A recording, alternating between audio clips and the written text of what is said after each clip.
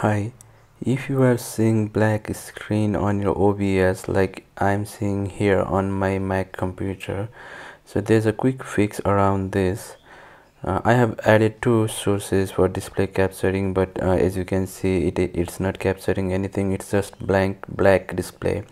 So for this, just go to your system settings, open up security and privacy and look for screen recording option, and then we need to turn on the screen recording option. You need to press the lock button and then might need to provide the password to turn it on.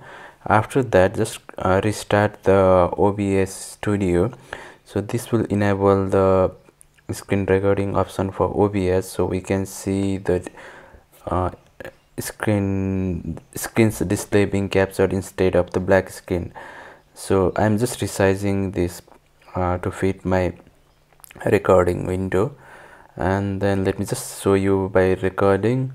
And this is the recorded video. Let me open it up with VLC, and here it is.